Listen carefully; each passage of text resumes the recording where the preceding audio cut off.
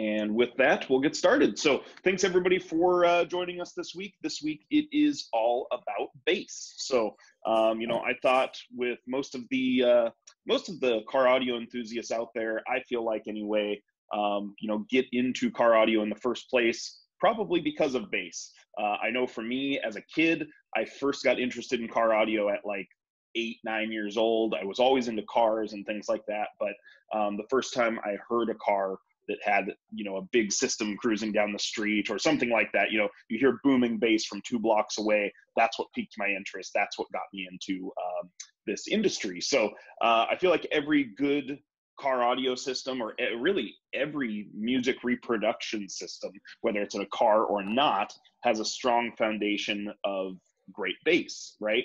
And so it's one of those things where I felt like, why not do a training on just that? So we're going to talk about bass today. We are going to talk about a handful of different things, but mainly what we're talking about is the technologies that go into making great bass in a vehicle, the ability to add bass to OEM systems, the processors we offer, and the amplifiers we offer. So those are kind of the subject matter for today. So with that, let's dig into things. Like Chris said, if you have questions on Facebook, if you have questions on Zoom, on Facebook, go ahead and drop it into the comments. Chris will do his best to monitor those and bring them up when relevant. And on Zoom, make sure to use the chat feature and make sure to have yourself muted if you are on our Zoom call, please. So let's dig in. So first thing we're going to talk about is some of the technologies that AudioControl has that help make great bass possible in the automotive environment. So the two things that I want to talk about first are the Epicenter and AccuBass. Now the Epicenter is also a product line, obviously, but there is technology that goes with that. So I wanted to touch on those a little bit.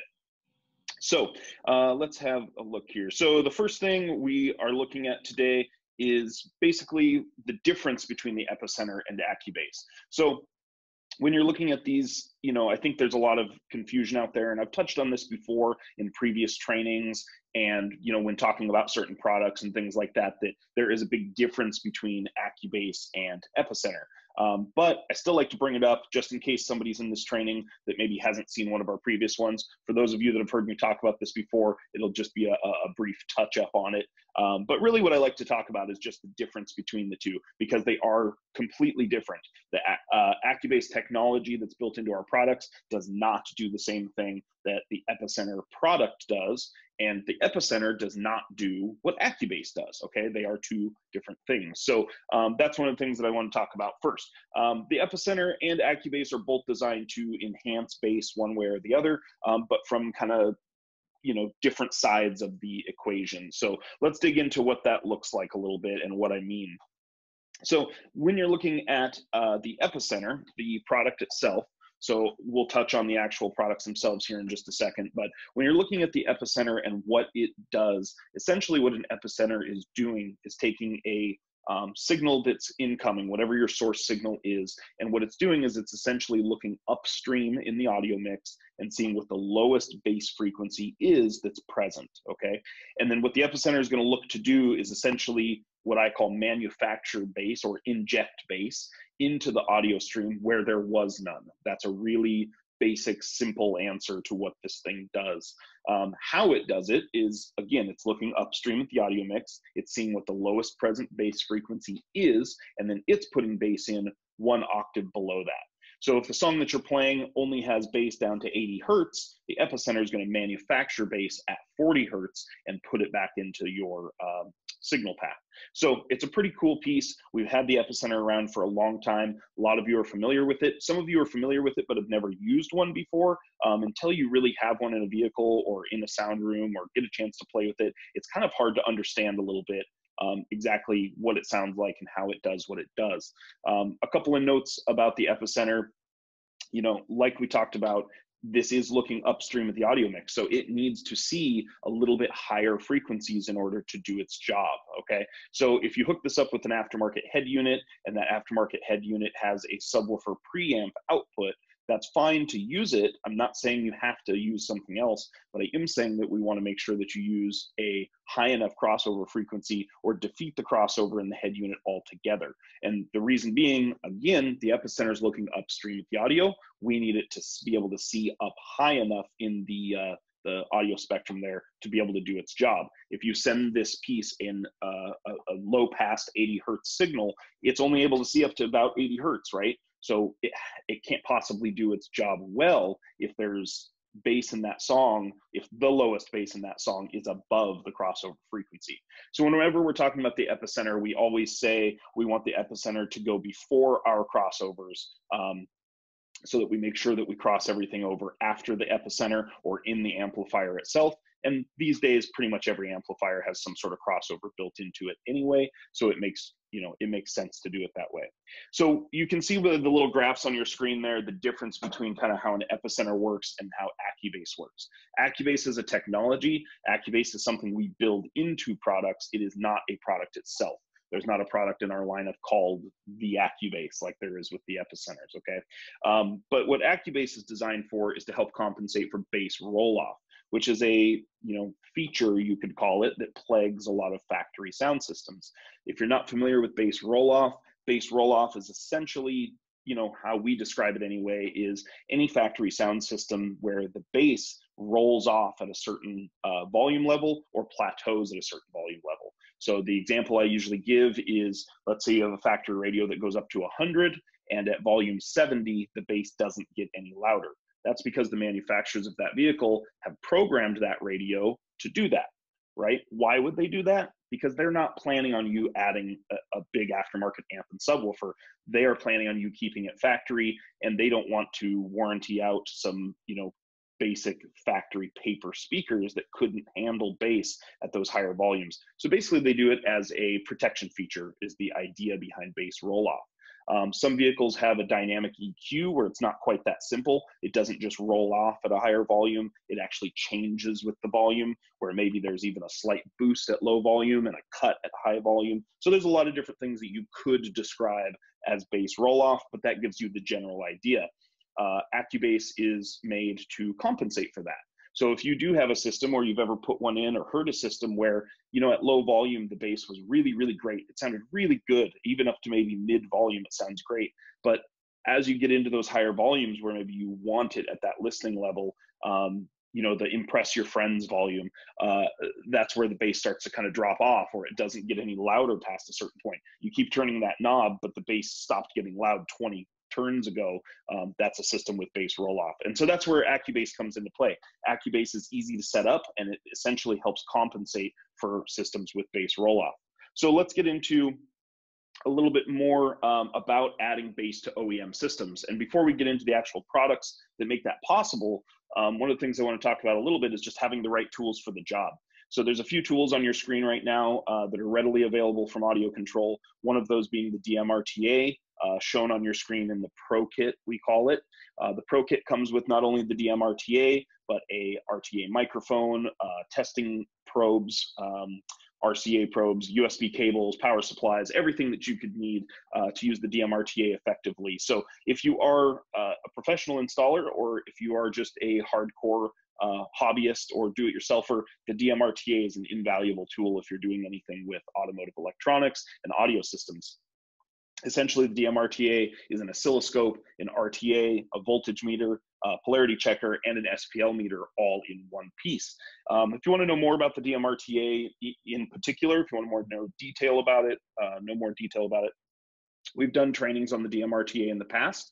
We have several of them on past weeks. So you can go to our Facebook page, our main AudioControl Facebook page, and click on the videos section, and you can see all of the past weekly web trainings and go back and watch that one if you like. Down below at the bottom of the screen there is also one of our SA series microphones. These are really cool for the guys that don't necessarily need an oscilloscope. They're just looking for a nice RTA microphone that they can use with their tablet or their smartphone. The SA series microphones are great. We have a couple models of those. They plug straight into an iOS device, and essentially you can get a nice quality RTA on your iPhone or iPad screen. Now, is that RTA the same or as good as the DMRTA? No, Okay, it's not the same thing, but it is a heck of a lot better than trying to use the microphone that's built into your iPad or your iPhone and trying to use that to RTA a vehicle with. So having the right tools for the job is invaluable. I would say a good percentage of the tech calls we get on a daily basis would not happen at all if they had the correct tools to do the testing first. A lot of the calls that we get, unfortunately, the technician is having to somewhat guess, as to what wires they're tapped into or what that signal looks like that they grabbed, because they just don't know. They don't have the tools to find out. So I'm not going to spend all day talking about test tools and all that stuff, but I think it is important to note that having the right tools for the job makes doing this job infinitely easier. So if you want to learn more about the DMRTA or any of that stuff too, of course, it's all on our website and all that. And off to the side there is the DMRTA checklist, which is a PDF that we created to help with integrating into OEM systems. And it's a free document. You can grab it on our website. It's also in our Facebook groups. And basically what it does is it helps a tech that's not familiar with the vehicle that they're working on to walk through that vehicle. And what I mean by walk through is by working through that worksheet. By the end of that worksheet, you know exactly what you're tying into for signal, what type of signal you're dealing with, high or low level. Is there, an EQ present? Do I need Accubase? Do I need an epicenter? Blah, blah, blah, blah, blah. So it's a very helpful worksheet. It's something we created just to help out technicians and give some direction. And like I said, it's free of charge. So then let's move on to the actual products that we use for OEM integration. So the first one I'm going to bring up is the LC2i. Many of you are going to be familiar with the LC2i. It's been a best-selling active high-to-low converter for a while now. It's kind of the industry standard when it comes to adding a bass package to a factory sound system or OEM head units, that sort of thing. And what makes the LC2i special is a couple of things. One of those is that it has 40 volts of input handling capability. So what does 40 volts mean? It essentially means 400 watts, meaning you can use an LC2i in pretty much any vehicle on the road. There's not a factory sound system out there that has 400 watts per channel. So you can literally tie into the signal going to that factory amplified sound system or that factory amplified subwoofer if the car has one.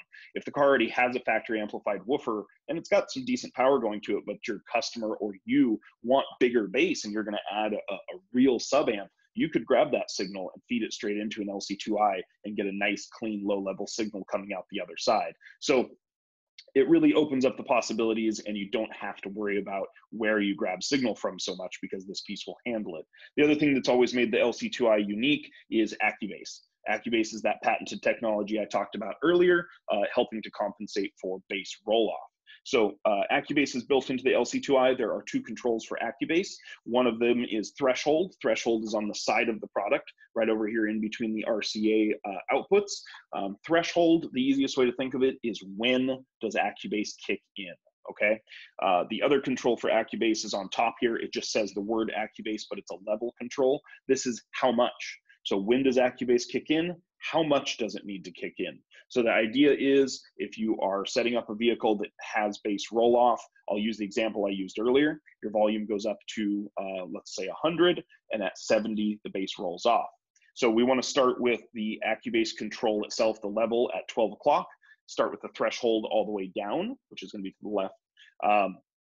And then after you get the volume on the factory radio up to that 70 mark where we know that the bass started to drop off, now we're going to slowly increase threshold. And I say slowly because it takes a second to kick in and you need to listen for it, okay? So slowly turn up threshold until you start to hear the bass kick back into the system.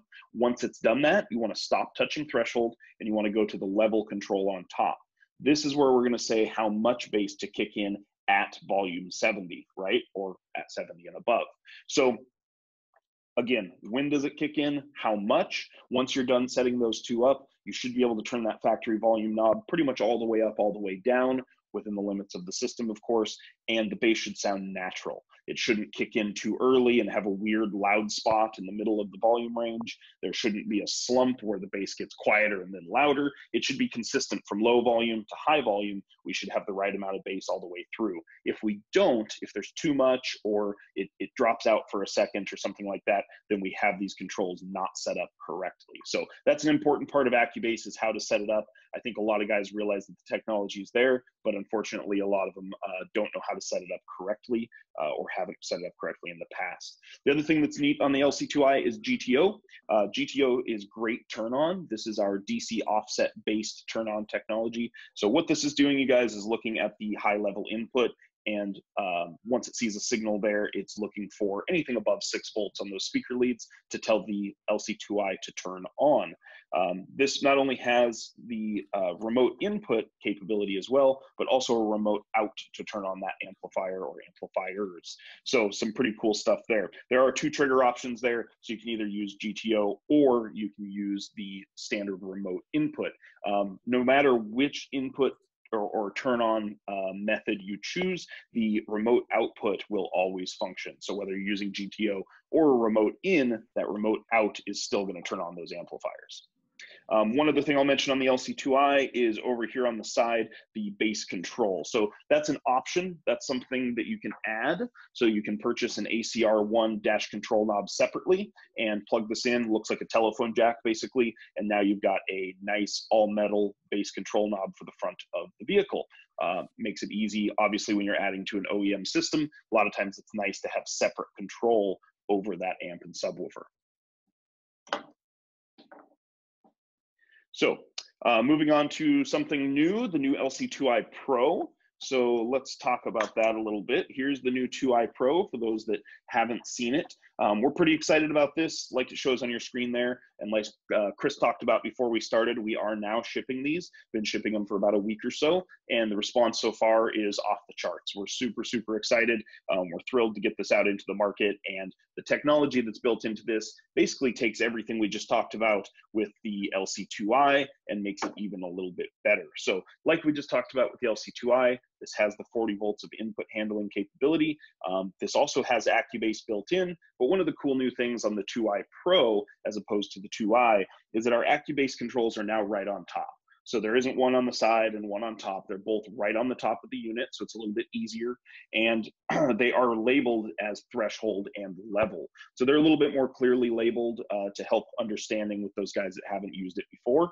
And another cool thing that we added is the AccuBass LED. I love the AccuBass LED. It just takes it and makes it one step easier, because now there is a visual aspect to setting up AccuBass. So basically the LED, if you're wondering what it does, it essentially tells you when AccuBass is engaged. So it's gonna help you when you're initially setting this up, just to know that it's kicking in at the right time and that you got your threshold set correctly, basically. So pretty cool stuff there. GTO is built into the LC2i as well, or 2i Pro, I should say, and then our new LMC circuitry, or feature. LMC is load matching circuitry. Chris briefly mentioned this earlier. This is one of the little switches that is right on top. It says load select, and basically what we have built in, you guys, is all 3 models of LGDs built right in.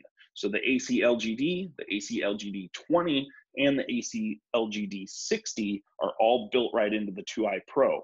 All you or the technician or installer who's using this have to do is flip the switch to the correct setting, and away we go. For those of you that don't know what the LGDs are or what they're used for, a lot of the newer vehicles that are on the road today, the factory sound systems in them require some sort of a load to be present on the speaker outputs, whether it's from the factory head unit or factory amplifier.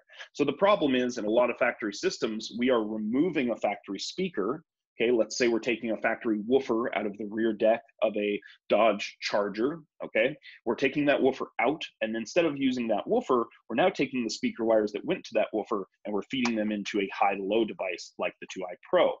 Now, with past devices, the problem would be that that factory amplifier or factory radio no longer sees the impedance load from that factory woofer. In older vehicles, it's not as big of an issue. With these newer vehicles, the amplifiers and head units have gotten smarter. They've programmed them now to recognize whether there's a load or not. And if there isn't a load present, a lot of weird things can happen. In a lot of Chrysler family vehicles, Chrysler, Dodge, Jeep, Ram, Fiat, Maserati, they won't put out any sound at all. It'll just throw an error code. Sometimes it'll even say in the gauge cluster, audio error or radio error, sound system error, whatever the code is, and you'll get no output. Sometimes it'll just cut output from that one channel. So there's a lot of different things that can happen when there's no load present. Now, previously, if you're using a different product or you're using the LC2i, it'll still work great. You just need to add one of our LGD products, the LGD, the LGD20, LGD60. But with the LC2i Pro, we don't have to worry about that. All we've got to do is slide the switch to the right setting and we're done. It really takes the guesswork out of it. It takes having to have extra parts on the shelf out of the equation. Everything's built right in, which is pretty slick. We now have 3 trigger modes as well. So when I say trigger modes, I mean the remote turn on sequence. Right here on the top of it, we have our 3 different modes. So this has GTO, this has standard remote turn on, just like the LC2i does. But we've also added a new turn on mode called audio turn on. Audio turn on is pretty slick. This is looking for anything above 40 millivolts on the speaker level inputs. So literally pretty much any signal coming into those inputs will trigger the LC2i Pro to turn on and tell it to put an output from its remote turn on out, thus turning on your amplifier or amplifiers, and away we go. One other thing that's on top of our 2i Pro is our ground isolation switch. This has 3 different options for basically isolating the power system ground from the audio system ground, helping to get rid of any sort of weird noise issues that may be plaguing your aftermarket install. So very, very useful. So the 2i Pro is a pretty cool piece. One other thing I should mention before we move on is that the 2i Pro also includes the ACR1 dash control knob, so you do not have to purchase it separately. So pretty cool stuff. Like Chris and I mentioned, next month, August 6th, will be our next training, and I think we'll cover the 2i Pro in more detail on that training. So something to look forward to as well. Hey, Matthew, just because we're talking about bass, you know, I'm sitting here listening and hearing about product, but just thinking about bass in general in cars, like how many of us got into car audio because of bass? You know, bass today is still going to be the #1 difference that you're going to make in any customer or your car or anybody else's car if you don't have an amp and subwoofer. I mean, to this day, it's always going to, you know, be the biggest part of what we can do in aftermarket audio. It's usually the first thing to get added. Yep. Granted, you know, today a lot of our customers are, you know, have aged a little bit more. They're not looking for as much bass, but I want to point out that there are some key changes in the LC2i Pro that if you have an absolute bass head that wants to add some serious deep bass to their current factory system, the LC2i Pro is going to be the piece. That should 100% be the piece that you would recommend. If you're looking at the LC2i and the LC2i Pro, all those other advances with load generation, coming with the ACR are all great. But a little secret for, you know, some of these guys on here today is that the LC2i Pro will be a better solution for anybody that wants that, you know, bass to super low bass. So we actually changed the, you know, our PFM circuit on there, so it will play lower than the LC2i. So that's just a little side note for everybody that joined us today. If you have a bass head and they, you know, want some serious low deep bass and they have a factory system, the LC2i Pro is by far the best solution on the market now. I mean, that thing, I've never been, Alex probably has never been, I don't know about you, but that is probably one of the most exciting products that has come out in bass, in integration, because it's a single piece solution. The other day I was talking with another account and, you know, I'm like, well, what about this? And he says, well, you can add this. And what about that? Well, with Acubase, load generation, playing lower than anything else, you know, you're not going to be able to get that seriously strong, deep bass out of a non-amplified, so to speak, or active line output. Yeah, passive. Yeah. Yeah, it's just not going to happen. So yeah, if you toss a $20-$30 adapter in there, it is not going to be the same thing. That's for sure. Yep, and nothing, you know, like this talk about bass, man. That's everything right there. You got a customer factory system. They want even if they just want to do, a preloaded 10-inch, something, that LC2i Pro is going to make a huge difference. It doesn't matter if that preloaded, preamplified, box. Even if it's a couple $100 solution, it doesn't have to be anything crazy. Yeah, this is still going to make it sound better, though. It's going to make a huge difference. Most of the preloaded stuff that might be able to handle, a direct input that's preloaded. Say you buy a box and RCA inputs, it's a powered box, and it can handle up to 10, 16 volts of input. So maybe some of those factory systems you can just go straight into it. I guarantee you, if any of you guys out there want to test me on it and try an LC2i Pro and not be amazed at the difference of just changing the input stage and having that true line driver, plain lower bass. Any of your customers out there, if they hear the difference, they're going to keep it. I, for 5 years, have talked to people, hey, why are you selling that 800 watt amp without an LC2i? You're better off selling a 500 watt amp with an LC2i on that factory amplified system. Absolutely.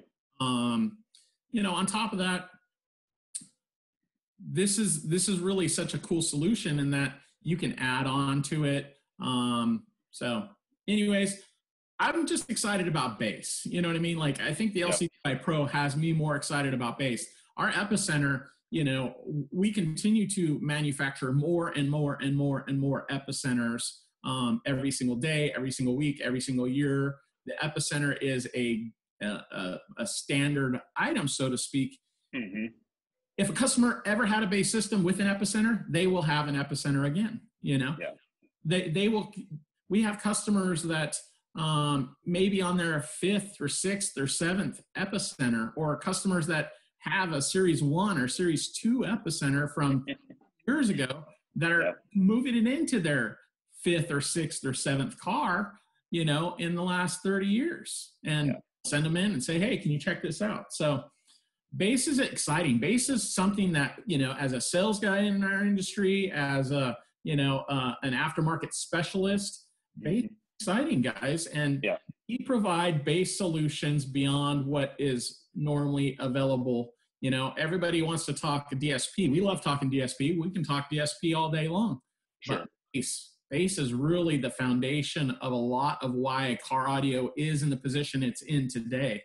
And we continue to grow that. And when I say that kind of bass, I'm not talking about, I have to have, 218s or no watts or anything like that. Quality, deep bass. And I'm not talking thousands of watts. I'm talking of a couple hundred, 300, 400 watts. Our ACM 1300s that Matthew's going to talk about.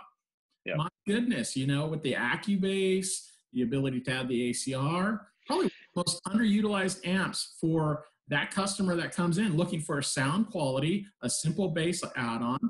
So I just went on a real big tangent there because I love bass. Bass is exciting. Bass is why I got into car audio. I think bass is why most guys got into car audio. You know what I mean? I really do. I know, like I said at the beginning, it's why I got into car audio. I think it's why a lot of guys got into car audio.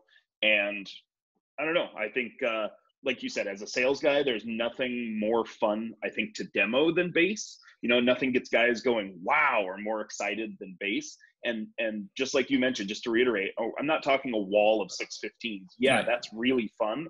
But hopping in a daily driver with just a really nice high quality 10 and 300 to 500 watts changes everything. And if you ask any of your customers, what's the number one thing that their system is lacking? 9 out of 10 are going to say bass. Even if the car has a factory woofer, 9 out of 10 are going to say high quality bass is what that car is lacking. Or even if they don't know what it's lacking, if you go out and listen to their car like you should be before you sell them anything, I guarantee you most of those cars do not have any sort of good, solid, low bass foundation to build the rest of that system on. Yeah. So, the LC2i Pro is going to be amazing. And another thing, like getting excited about bass, I haven't sat in a high SPL vehicle or car or anything like that. I've been, who knows how many times back and forth across the country at different events and doing stuff like that. I haven't sat in them, but you know what? Like if I did sit in one, I already know how I would feel. I would be all giddy. I'd be like 17 all over again, you know? And I mean, if my ears were, hearing bass above 100, anywhere close to 140, I'd just be like, oh, I cut, no more, get me out of here. But it is fun. It is a lot to talk about. So have fun with bass. Sorry, I'll let you get back to your product stuff. You're good. And talking, you're good. So. All right. Sounds good. All right. So with that, let's dive into a couple of other things that are going to help with bass. So we talked about OEM integration. We talked about some of the technology it takes to get great bass in vehicles today. But the next thing we're going to talk about is processing. And I mean bass processing. So we are going to talk for a minute about the Epicenter, the original bass processor. Okay. Nobody's been doing bass processing as long as AudioControl has. The Epicenter is an incredibly powerful, cool piece. And like I mentioned earlier, if you've never played with one, maybe you're even somebody who's sold them over and over again, but you've never had one in your own vehicle or really got a chance to experience a song with and without the Epicenter, it really is a monumental difference. It is not just a toy. It's not a novelty. It's not a, they just make songs, have a ton of bass that they don't have. No, it genuinely makes a huge impact on your music.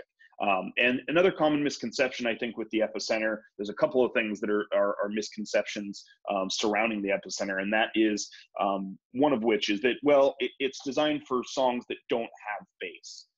Yes and no. Just because you don't listen to classic rock, which was recorded without a lot of bass, or you don't listen to Hispanic music that doesn't have a lot of bass to begin with. Maybe you listen to EDM and hip hop, okay, which already has lots of bass in it. That doesn't mean you can't benefit from an Epicenter. And there's a couple of reasons why.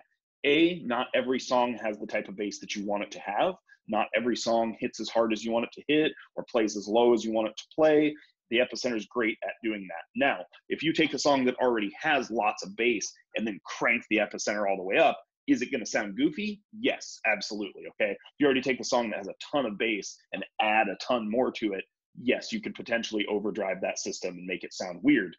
But if you responsibly use the Epicenter and use that knob like you should, you can make even a song that already has strong bass be even better. So that's one of those things to remember. One of the other things with the Epicenter, you guys, is that, again, if it doesn't say the words "the Epicenter" on it, and I covered this in the Epicenter training a little bit, but if it doesn't say "the Epicenter," it's not an AudioControl Epicenter, okay? Yes, there are a million ripoff companies out there that are trying to duplicate what we've done with the Epicenter. There are copycats. There are always going to be copycats that want to, try to copy what we've done with the Epicenter. But again, if it doesn't say AudioControl on it, it doesn't say the Epicenter on it, it's not the same thing. There are plenty of reviews out there on YouTube and stuff from independent guys that bought an AudioControl Epicenter and a fill in the blank, knockoff. And they will tell you that they don't sound the same. They don't do the same thing. They can try to get close, but it's never going to be the same. It's not the same quality. It's not the same process. The Epicenter is a patented piece, okay? So it's not going to be the same. One of the other things that I like to bring up with the Epicenter is, what it actually does to the music and why we need it in some of the cars that we have today. And that's a prime example. We have a rep down in Arizona, has a newer Honda Accord. These newer Honda Accords, this is like a 17 or 18 model base model Honda Accord. And these cars don't have bass roll off. These cars have a permanent high pass filter set at about 60 to 70 Hertz. So if you have a permanent high pass filter in that car and it's really not playing much of anything under 60 Hertz or so, you could add the biggest amplifiers and the biggest woofers available and it's still really never going to play low, right? You're going to get some punchy higher bass out of that system, but you're never going to get that really satisfying, shake your insides low bass out of a system that's crossed over at 80 Hertz and only playing, or 60 and only playing 60 Hertz and up. So the Epicenter comes in really, really handy when we're talking about some of those newer vehicles. That Accord is just one that I'll mention. but there are lots of them out there. I personally worked on a Range Rover that suffered from the same symptoms. The Epicenter made that vehicle go from really underwhelming to fantastic. So when we're looking at the Epicenter, here's a couple of RTA screenshots of just a before and after. This is the same song played at the same volume, played through the same system, everything. It's just a before and after of basically, turning the Epicenter 2/3 or 3/4 the way up, playing that same song. So you can see the difference it makes visually using an RTA, obviously there on your screen. And then I wanted to talk briefly about too, just the family of Epicenter products. So the traditional Epicenter concert series, or what I sometimes call the trunk mount Epicenter, because traditionally it gets mounted in the trunk near the amplifiers. These are going to be probably your most common Epicenter products. These are available in black and white. It is the only product that we still offer in the classic Sierra white, I believe it's called.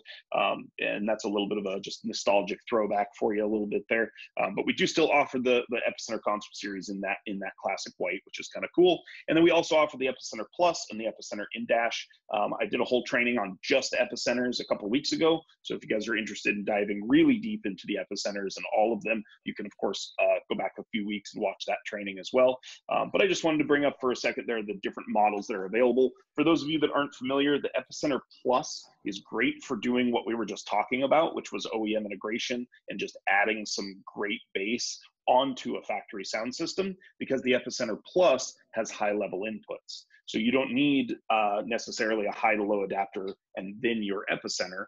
You just need an Epicenter Plus. There are a lot of guys out there that are running an LC2i, and then out of the LC2i, they're going into an Epicenter.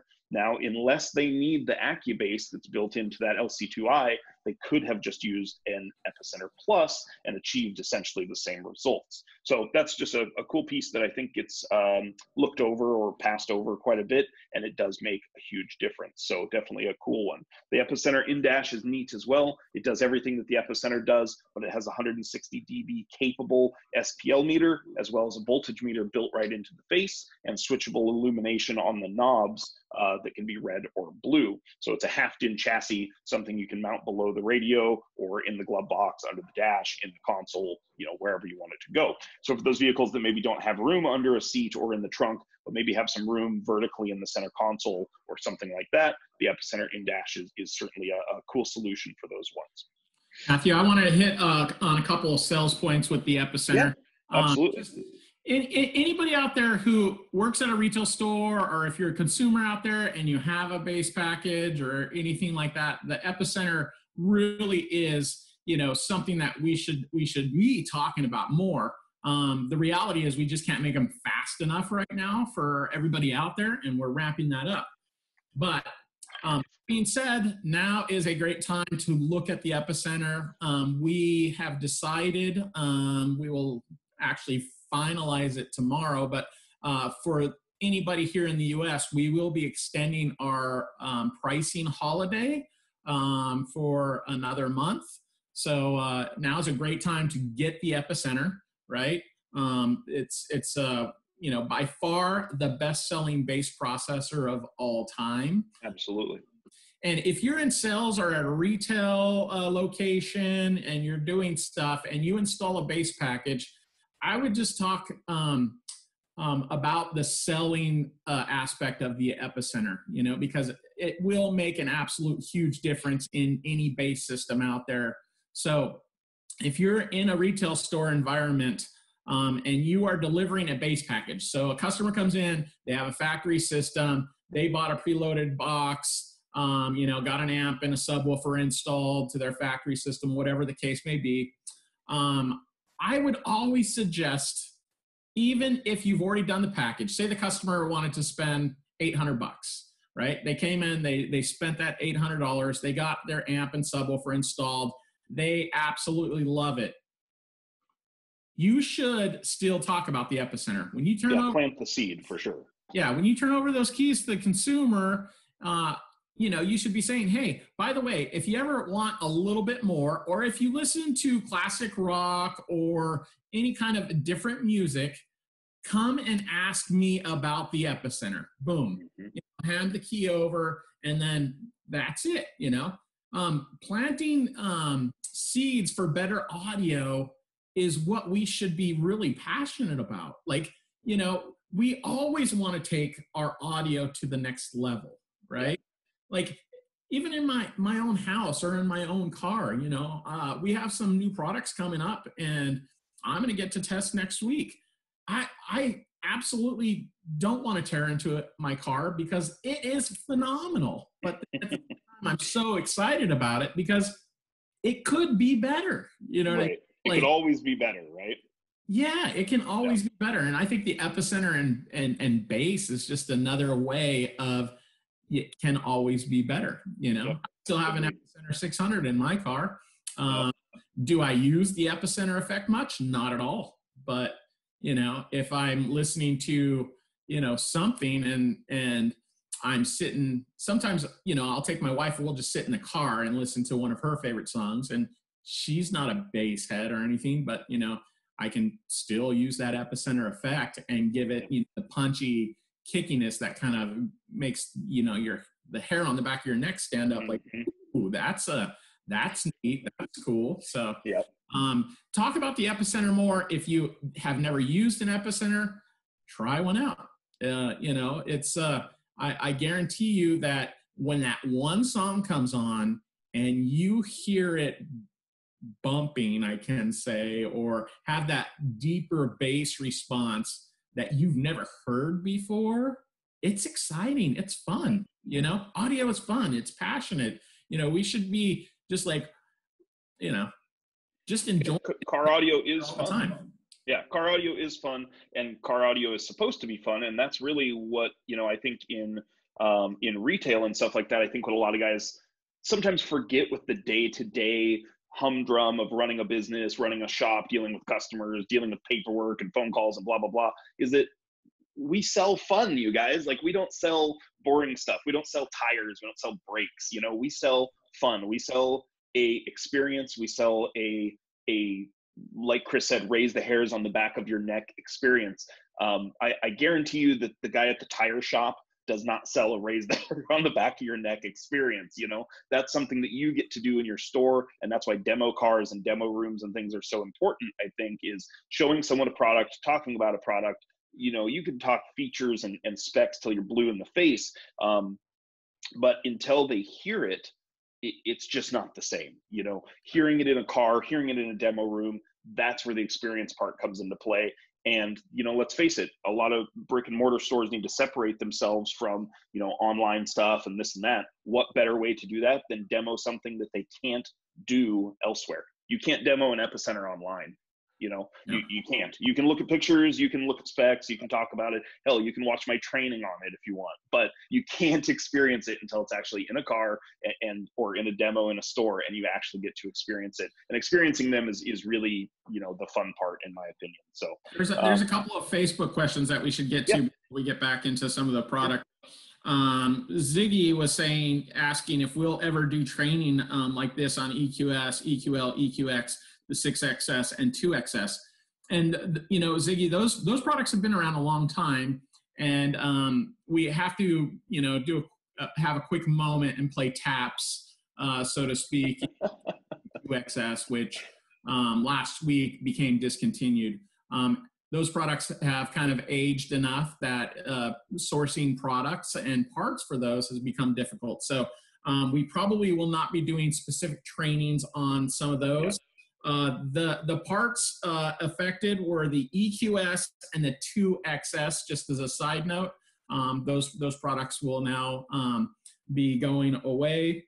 Somebody asked, I've always heard that the epicenter should only be used on subwoofers in a sealed enclosure. Is there any truth to that? That's the first I've ever heard that. So I think a lot of people, you know, especially going back, the epicenter has been around 30 years. And I think a lot of times, if you go back to where that might have started as a rumor or something like that, was during a time when a lot of amplifiers didn't have as robust crossovers, as robust, you know, subsonic filters and PMs and all that stuff. So That being said, that is not true. And the epicenter will be beneficial to any bass package where the customer or you play a song where you want to experience deeper bass. That can be handled lower than the crossover point on a downstream amplifier or whatever else. So, quartered box, sealed box, infinite baffle, all of them. Yep. Yeah. So, any other questions before we move on? Nope, go for it. Cool. All right, so with that, let's get into amplifiers a little bit. So we are going to talk, oh, actually, sorry, before we dive into amplifiers, I did want to mention, since we talked about Acubase and we talked about all this cool technology and things, that our DM608, our DM810 processors, real DSP processors, do have Acubase built in, and it's available to use on all of the channels that are in that processor. So you can Acubase all 8 outputs or all 10 outputs, as well as our LC series and D series amplifiers have Acubase built in as well. So just a little side note on that before we get into other amps. So we're going to talk about 3 different amplifiers today. Our dedicated subwoofer mono amplifiers are what we're going to talk about, since today is all about bass. So the first one I want to talk about is the ACM 1.300. Really cool amplifier in our ACM series. That is this little guy. The ACM is such a cool little product. They're very, very small. As you can see, I'm holding one up here. In my other hand is an LC2I. So if you have a look at the LC2I up against the ACM, you can see we're about maybe 3 inches, maybe 3 to 4 inches longer. But otherwise, it is physically about the same size. A little bit thicker, not by much. So if you think about that, the LC2I is installed in many, many vehicles for just quick bass add-on packages with OEM systems, because it'll take the high voltage, high level input, because it has Acubase built in and that sort of thing. But what's neat is the ACM 1.300 also has those features. So not only do you have a 300 watt mono amplifier stable down to 2 ohms, but you also have Acubase built in. You have high level inputs that can handle up to 40 volts of input. You have a port for the ACR1 dash control knob. So if you want to add a standalone dash control for that woofer, you've got a port to do that. The ACR1 knob is sold separately from this amplifier, excuse me. And then we have our basic controls on the top here. The cool thing with the ACMs, if you're not familiar with these, is they do have a top cover plate that can be mounted like so and just look traditional. You can also mount it upside down. If you need to mount the amp upside down if the connection's facing up, you can still make it look like you installed it properly. And the plate can even be mounted on the back of the amplifier if you need to backload it to a panel or flush it or something like that. Another really cool thing I've been seeing some shops do lately is they've been flipping these panels over to the blank side, and they've been mounting them blank. And they do this for a couple of reasons. There's a couple of shops that are doing this. One of them is doing it so that it looks like an OEM amplifier, because they are putting it near other OEM products, and they wrap their wiring in Tessa tape just like the factory with the candy cane stripes. And literally most dealers will never look behind that panel and go, oh wow, there's an aftermarket amplifier. They're going to basically think this is factory if they didn't know any better. And a lot of the other shops are taking this top panel and they're actually lasering their logo or the vehicle logo into it, which is pretty cool. I've seen some really cool stuff done with that lately as well. So the top cover plate on these is neat, but the 1.300, the biggest thing is just physical size versus power and value.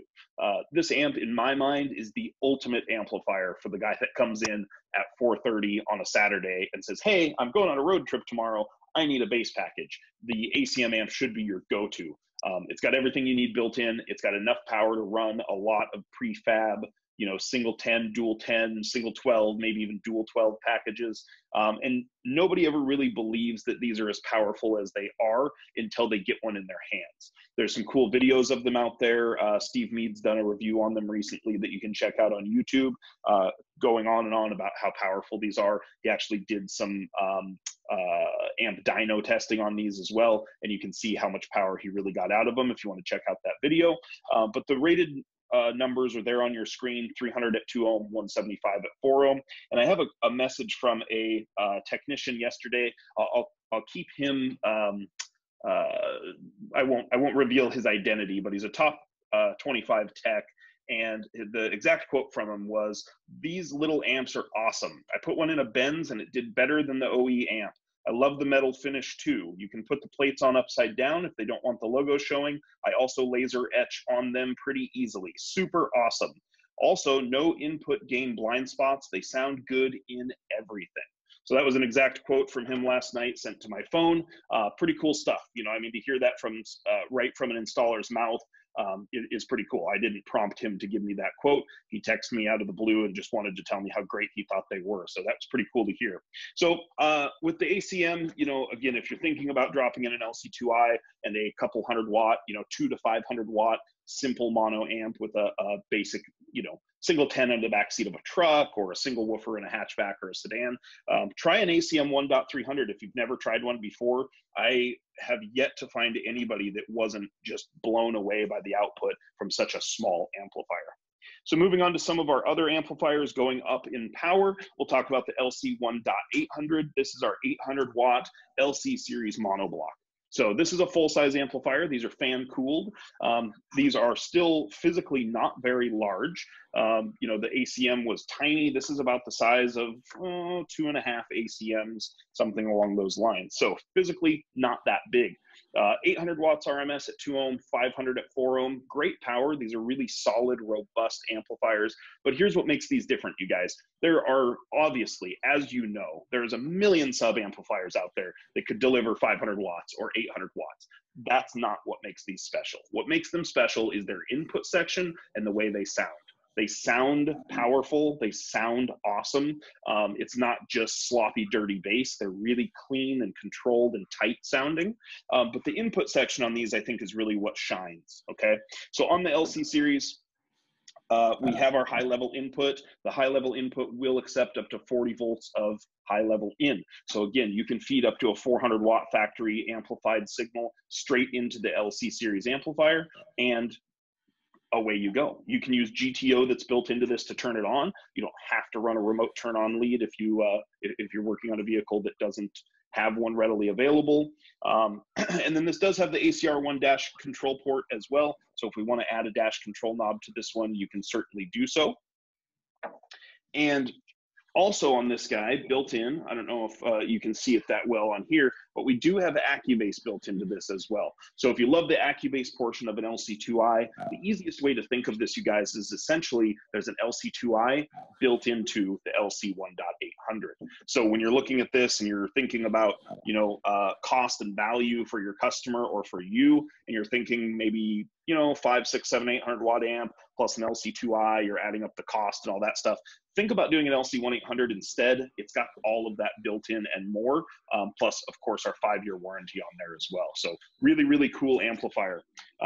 We are kind of running out of time, so I am going to get on to the next product here, which is our LC 1.1500. Ooh, so, you know what? I do.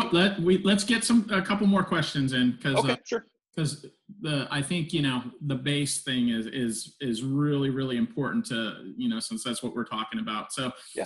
The question on the LC2I, speaker simulation, if you change the subwoofer, so like the ACM 1300, somebody was asking about a vehicle in specific.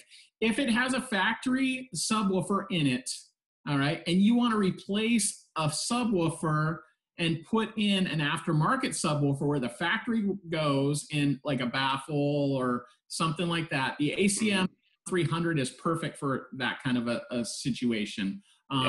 It's going to give you a lot more power, a lot cleaner power, and that goes into the next question, talking about the THD on the ACMs. No, that is not a typo. Like, these things are seriously good. I mean, probably one of the cleanest engineered small amplifiers of all. The audio quality on the ACMs is, I mean, it is ridiculous compared to other micro amplifiers. So it is one of those things that I always say with the ACMs is that AudioControl didn't make ACMs because everybody else was making little amps. Nope. We made the ACMs because we wanted to make little amps that actually sound good.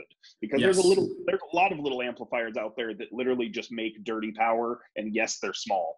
Ours are small but actually sound good. So that's the big difference to me. But here's a great question. The epicenter should never be used on today's music. It's great for music that's lacking. What are your thoughts, Chris? And I'm going to tell you, my thoughts are that is absolutely not true. That's like telling me what kind of music I should listen to. Yeah.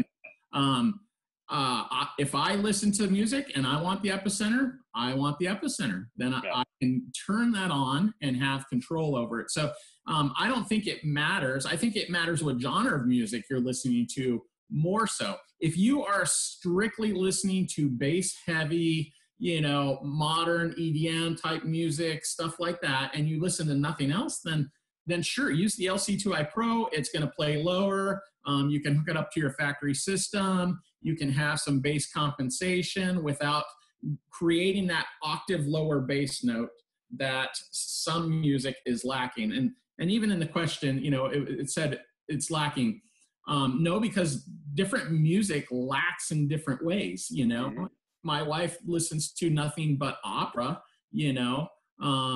or that's a bad example, but, banda music, the Spanish music, there's been hundreds of thousands of songs that have been written, in the last few years, and every single one of them could benefit from the epicenter. Yeah. I think that's my personal take on it. I think it's another powerful tool to make audio better in a car. I think the big difference there too is that it's how it's used. Even if you, let's use country as an example. So a lot of modern country music that's on the radio today does have bass, right? Mm-hmm. Country music 10 years ago really didn't have much. And so let's say you listen to some country that is 10 years old and you want to make it have some bass. Great, the epicenter can do that.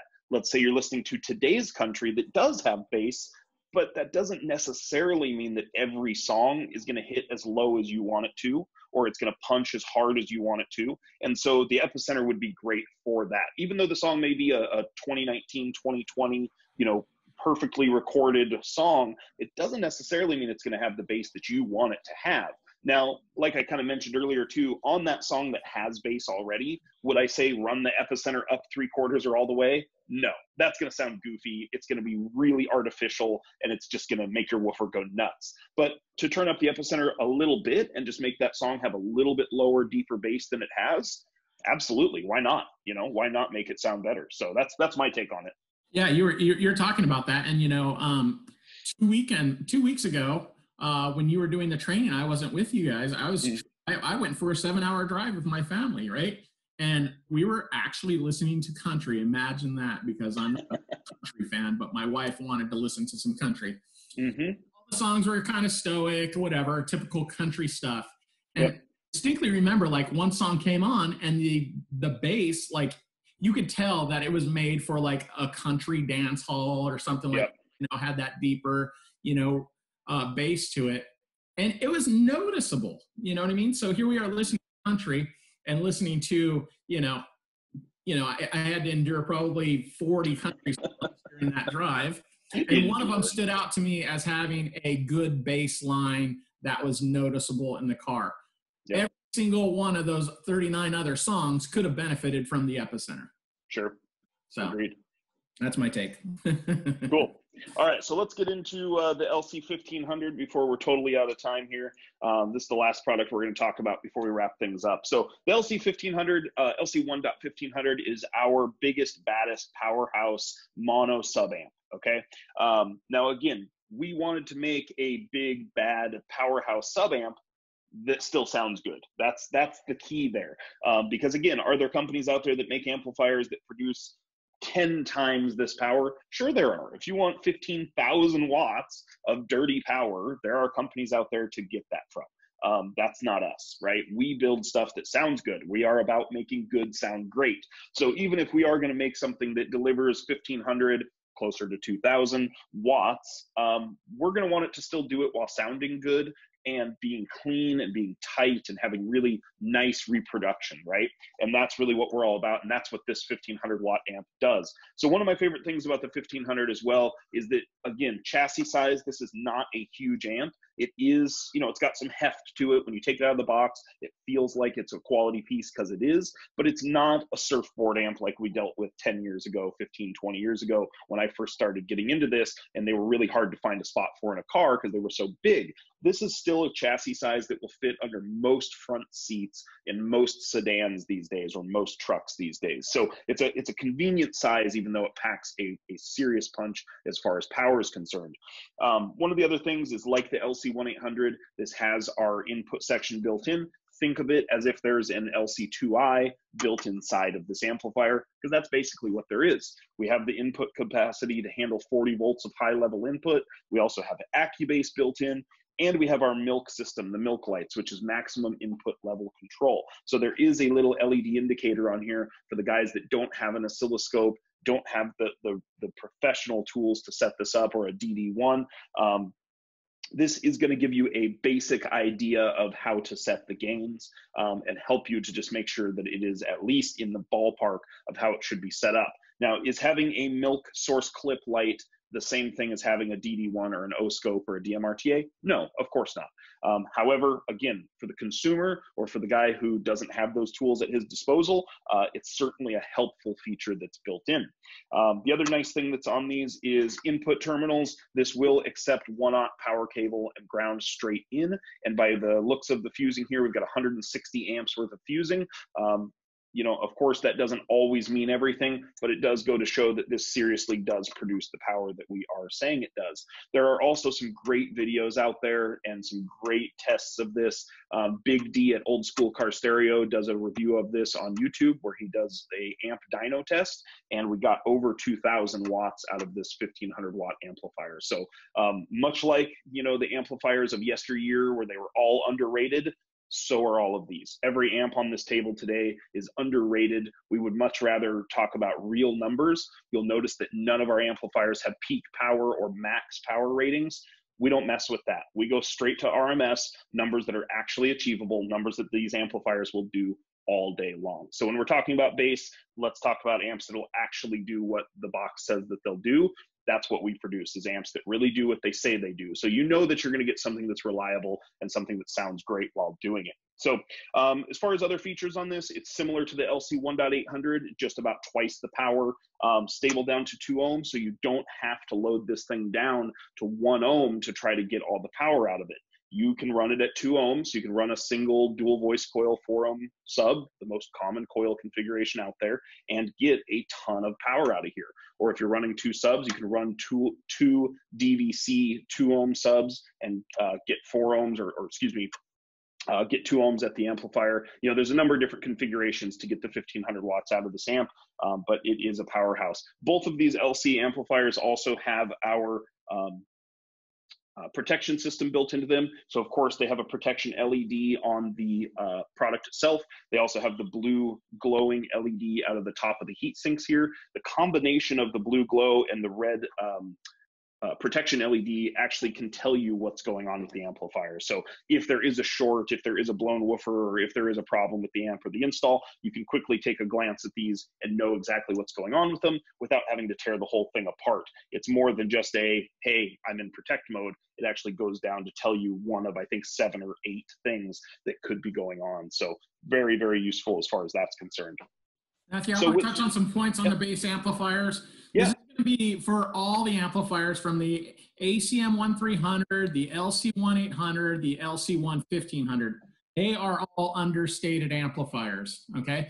And I want to bring that up on the input side of things as well, because a lot of people think, hey, I'm doing this bass amplifier, I should use some kind of an LOC or something like that. And with most manufactured bass amplifiers, I would agree with you. You know, you have to be very, very mindful of what kind of signal you're dealing with on the input side of things.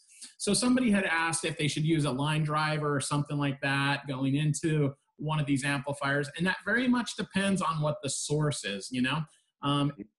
The source affects everything that happens throughout your audio stream, you know, through every product downstream. So it really depends on what you're working with. I will say on almost all factory systems, if you ever do one of these amplifiers and you're not seriously impressed, it would be worth your time to see what kind of signal you're working with. Because there may be applications like that 2019 Honda Accord where you should probably use a pigtail into the RCA inputs, all right? all these bass amplifiers are made to add on to any kind of bass package, whether that's a factory amplified, or aftermarket. So it's important to know what kind of voltage you're working with, all right? And use either the speaker level or the RCA depending on what you're dealing with. So if I had a 2019 vehicle that came into my bay and it was a non-amplified base model audio, I would certainly take my DMRTA or my DMM and see what kind of signal I'm working with. And then I might just, right from the get-go, wire the speaker levels into the RCA input and really get the most signal going into the amplifier section as possible through the input. So we give you a lot more varying input voltage range than any other manufacturer. So, we want to see from, up to 40 volts of input. Well, not all cars have 40 volts of input, right? Sure. So let's take a look, know what we're working with, and then use it properly so that you can get the most out of the amplifier. So no, you should never have to use, in almost all applications, a line driver with these. If you're a marine system and you have RCA outputs that is really, really low, like, milliamps, sure, that obviously might be an option. Yeah, especially on a long run of cable, like in a marine system. Yeah.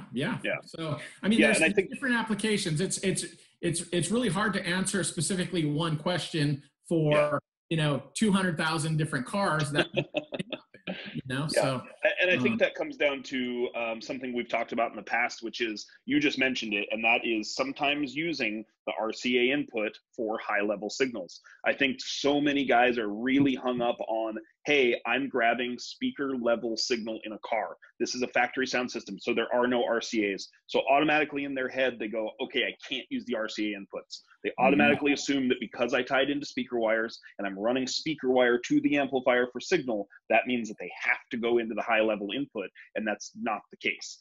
Chris and I have talked about this in previous trainings about tech support and frequently asked questions, and he just touched on it a second ago, and that is, if you're ever not super happy with the output from any of these amplifiers, you should be testing to see what that signal is. But Chris and I have said in the past, anything up to about 10 volts, I would seriously consider going into those RCA line level inputs instead.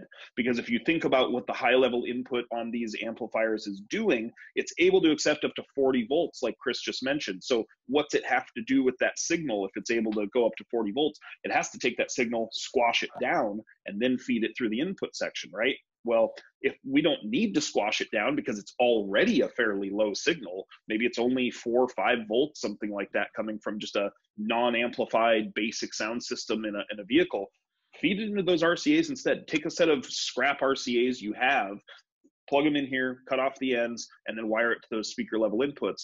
Or there are lots of wiring companies and brands that sell RCA to speaker wire adapters. Plug one of those in, and I can pretty much guarantee you will be happy with the output if you weren't 5 minutes ago. So that's a great little tech tip for those of you that have maybe tried one of those or are thinking of trying one of these in the near future. So that pretty much wraps up the product stuff that we were going to talk about. Do you have any other questions that came from anybody? There's a couple more. I think we should answer a few more. And let's do it. Somebody asked, I have the DQ61. Will the epicenter help my subwoofers out? And Chris in the Philippines had a similar question. Do I need the epicenter with an LC7i, or is AccuBase good enough? So when reading those questions, I just had this thought, like, the epicenter really isn't helping your woofers out. It's helping your music out, where AccuBase is helping your equipment out. Okay. Yep. So your equipment with AccuBase is generally the factory OE system, and it lacks bass because they use software to take the bass out at higher volumes. AccuBase can help you put that back in. The epicenter is not going to change that. The epicenter is going to create bass an octave lower than the lowest bass note at C. So two different animals. So if you want help with your music because music you're listening to doesn't have that deep bass impact, if you like I was the other day on a road trip and one song played deep bass really, really well, and then it goes to a bunch of others that don't, The epicenter will help your DQ61. It will help Yep. your LC7i because it's helping your music. It's getting bass into that music that doesn't have it. Okay. Yeah. That's a great way to describe it, is helping your music versus helping your system. And I talked a little bit about the difference between the two when we first started this, the difference between Accubase and Epicenter. And I just to reiterate again, I think it's important to know that they are not the same thing. You know, Accubase doesn't do what an Epicenter does, and an Epicenter does not do what Accubase does. So just to kind of reiterate on that a little bit. I mean, since we're talking about bass and we want to get the most out of our systems, you know, Yeah. There's a lot of applications where, you know, an ACM 1300 is going to get you better results than if you're, you know, bought an LOC with an 800 watt amp. You know, so it really depends on the application and stuff like that. But two of the biggest misunderstood things are, you know, how do I get good bass out of my system? What kind of music do I listen to? But also the input side of things. I mean, knowing what you're working with is a huge, that's the biggest step, you know, when you're planning a system. Like, okay, what do I have to do to get the most out of this? And that's why, you know, we can constantly make more product. We can constantly make better product. We can make bigger amplifiers. But if the source, whether it's in your music where the epicenter can help, or when I mean music, when the music source material, right? Yeah, source material versus a source unit, source like an OE system that is doing everything in its power to take bass away so you don't blow your factory speakers. You know, two totally different animals, and understanding that, as well as when to use RCA versus high level. You know, everybody calls them speaker level. I call them speaker level myself, but you know, that does paint a picture like, oh, if it's speaker, it goes in speaker level. Right. Absolutely. Yeah. So, well, and I think that that's something that as an industry, this industry just fails at a little bit sometimes, is recognizing how important the input side of everything is. Everyone is so wrapped up in output that input gets shoved to the back burner. And I think, you know, all of us sometimes are just, you know, it's easy. Output is fun, right? I mean, output is the fun part.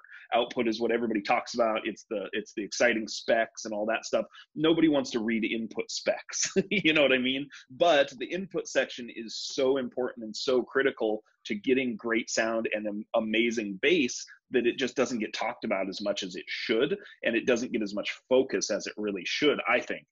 So I think that's a really good point, that you know, most guys just don't worry about the input. They're just worried about having enough power. So output is all they're worried about. How many woofers, how big, what's the box, how much wattage? That's all output stuff, right? But we do need to be worried about input, because just like many things in life, you know, your system is only going to be as good as the weakest link. And if the weak link is the system or the source material or the source signal coming from that factory head unit, it doesn't matter what you put in, right? It's not going to be great unless there's all of it is set up to be great. So, So all that to be said, I'm going to say my last 30 seconds here. The LC2i Pro is now shipping. If you have a factory system and want some banging deep bass and not let a passive device or going straight into somebody else's aftermarket amplifier, the LC2i Pro is absolutely the product you should be using. $129 US retail, comes with the bass knob, has load generation. So we don't care if you have a, you know, 2015 to 2021 Dodge, Chrysler, Jeep, Maserati, Fiat. It has load matching circuitry built into it, plays deeper bass, 5-year warranty. Just that product is probably one of the most exciting products we've worked on. I will say we will start working on another bass product, but we'll probably be a year and a half to actual creation. And just having this time with you guys today has me even more excited about it. And I'm sure Matthew and Alex are. You know what wheels are turning too. I do. Yep. But a lot of really cool stuff. And the epicenter. So God bless the epicenter. It saved so much music out there that lacks bass and good bass response and impact. And, you know, so the epicenter, we're very early on, I talked about adding, 8 production benches into the factory just in the last couple of weeks. Many of those benches are going to be dedicated to the epicenter because so many people are spending more time in their cars because of the travel and everything else. The epicenter is going through the roof. So thank you guys. I'm going to say thanks on my part for joining us. I'll let Matthew wrap it all up. And I hope you guys are all healthy, safe, and well. And let's sell some bass over the next few months, man. Yeah. So summer is bass season. Summer is all about bass in my mind. I mean, that's what I think of when I was working in a shop. Was summer was bass season, man. We sold more bass and more boxes and more big amps and woofers and had more people come in about bass in the winter or in the summer months than any other time. And there's just something about, we talked earlier about how car audio is selling a feeling, it's selling excitement, it's selling, some of that passion. To me, when I think about summer, I think about my car. I think about cruising with the windows down. I think about cruising with some big bass. Those are the things that in my mind kind of all go hand in hand. So like Chris said, let's sell some bass this summer. We talked about all sorts of great stuff today to make that happen. And so, I want to thank you guys for joining us today.